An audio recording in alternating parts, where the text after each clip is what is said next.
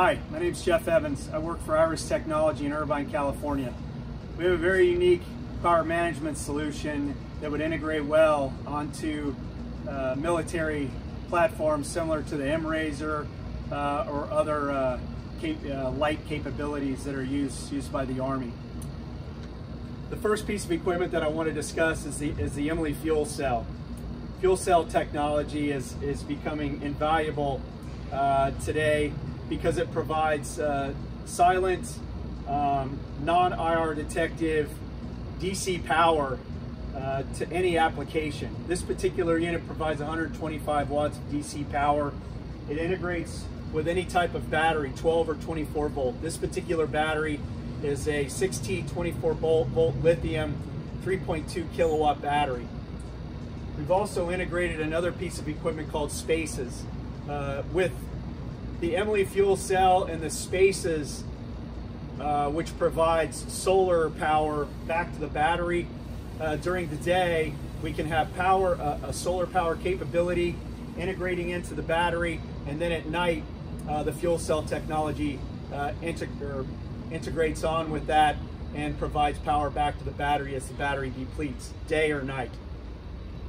We've also integrated a DC to AC power converter, which provides 1800 watts of AC power. In this particular scenario, I have a 1500 watts heater and then a CF19 Panasonic Toughbook and a PRC 117 Falcon 3 radio integrated AC into this scenario. So from a mounted perspective, this could provide you with up to 100 hours of pure DC power or AC power with the integrated QP1800 DC to AC power converter on any platform. This particular capability provides the soldier with silent watch activities. It's completely quiet.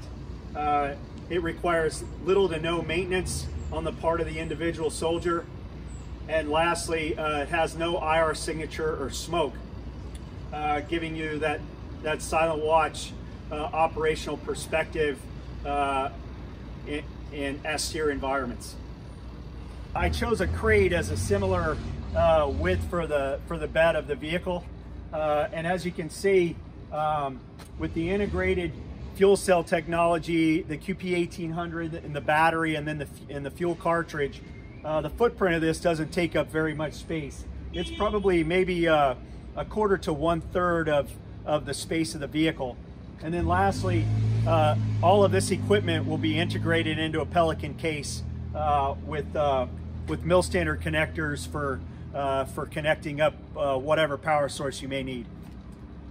From a mounted perspective, that particular capability would do well on an MRZR platform.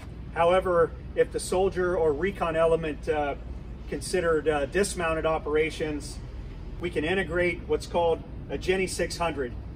It's another form of fuel cell.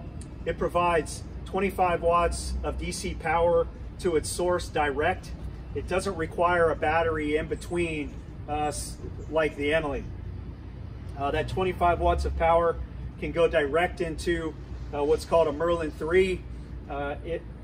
It is a radio power adapter that integrates onto the bottom of the radio, and then the 2590 or whatever BABB style battery integrates to the bottom of that.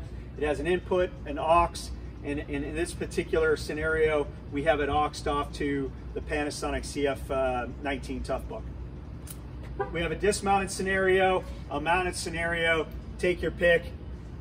This is a quality application that provides, again, that silent watch up to about 100 hours of capability without resupply. Thank you.